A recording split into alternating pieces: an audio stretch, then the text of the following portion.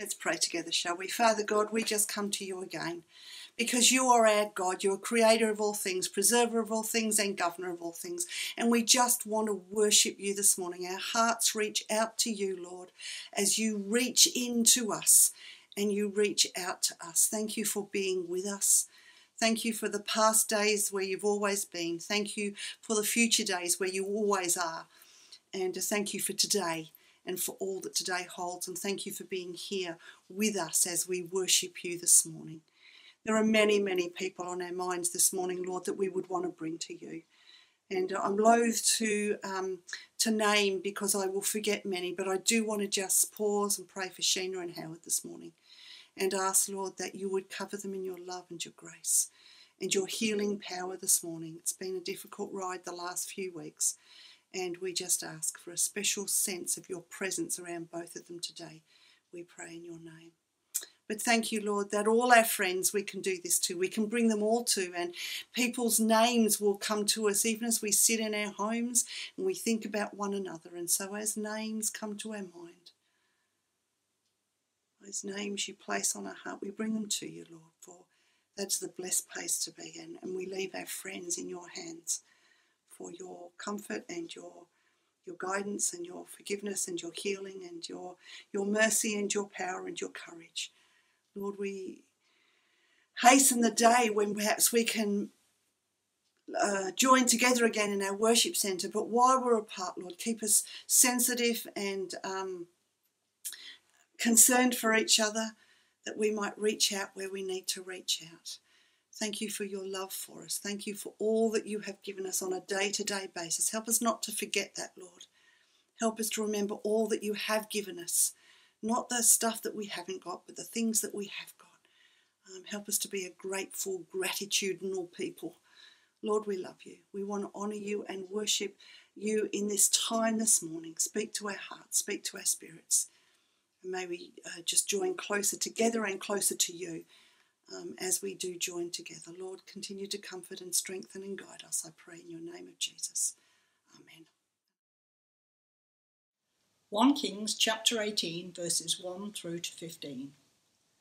After a long time, in the 3rd year, the word of the Lord came to Elijah. Go and present yourself to Ahab, and I will send rain on the land. So Elijah went to present himself to Ahab.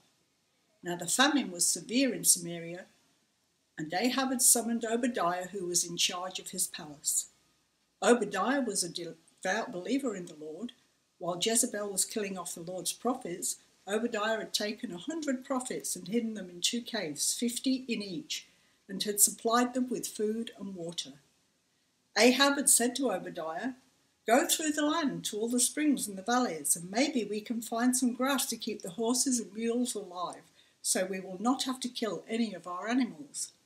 So they divided the land they were to cover, Ahab going in one direction and Obadiah in another. As Obadiah was walking along, Elijah met him. Obadiah recognized him, bowed down to the ground and said, Is it really you, my lord Elijah? Yes, he replied. Go and tell your master, Elijah is here. What have I done wrong, asked Obadiah, that you are handing your servant over to Ahab to be put to death? As surely as the Lord your God lives, there is not a nation or a kingdom where my master has not sent someone to look for you. And whenever a nation or kingdom claimed you were not there, he made them swear that they could not find you.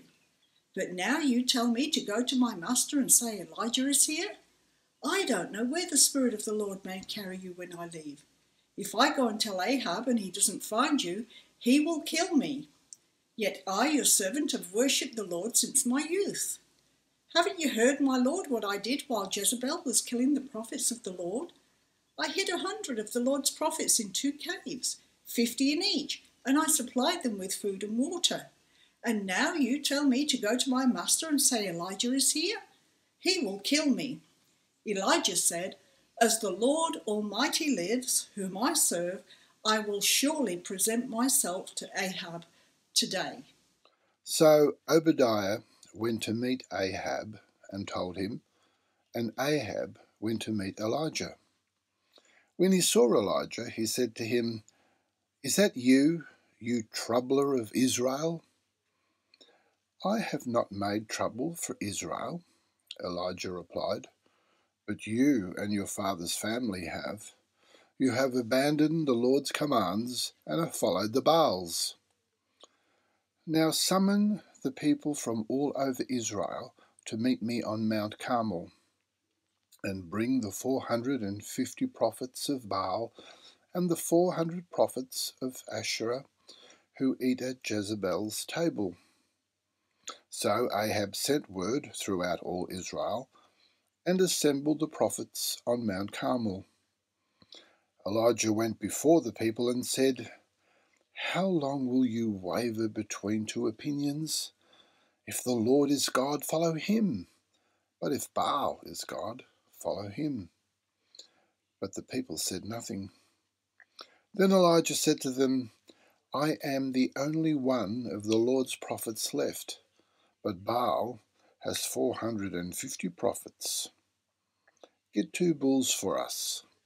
Let Baal's prophets choose one for themselves, and let them cut it into pieces and put it on the wood, but not set fire to it. I will prepare the other bull and put it on the wood, but not set fire to it. Then you call on the name of your God, and I will call on the name of the Lord, the God who answers by fire. He is God." Then all the people said, "What you say is good." Elijah said to the prophets of Baal, "Choose one of the bulls and prepare it first, since there are so many of you. Call on the name of your God, but do not light the fire." So they took the bull given them and prepared it. Then they called on the name of Baal from morning till noon. "Baal, answer us," they shouted. But there was no response. No one answered, and they danced around the altar they had made. At noon, Elijah began to taunt them. "Shout louder," he said. "Surely he is a god. Perhaps he is deep in thought, or busy, or travelling. Maybe he is sleeping and must be awakened." So they shouted louder and slashed themselves with swords and spears, as was their custom, until their blood flowed. Midday passed, and they continued their frantic prophesying until the time for the evening sacrifice. But there was no response. No one answered. No one paid attention. Then Elijah said to all the people, "Come here to me." They came to him, and he repaired the altar of the Lord, which had been torn down. Elijah took 12 stones, one for each of the tribes descended from Jacob, to whom the word of the Lord had come, saying, "Your name will be Israel." With the stones he built an altar in the name of the Lord, and he dug a trench around it, large enough to hold about 11 kilograms of seed. He arranged the wood, cut the bull into pieces, and laid it on the wood. And then he said to them, "Fill 4 large jars with water and pour it on the offering and on the wood." "Do it again," he said, and they did it again. "Do it a 3rd time," he ordered, and they did it a 3rd time. The water ran down around the altar and even filled the trench. At the time of sacrifice, the prophet Elijah stepped forward and prayed, "Lord, the God of Abraham, Isaac, and Israel, let it be known today that you are God in Israel, and that I'm your servant, and have done all these things at your command.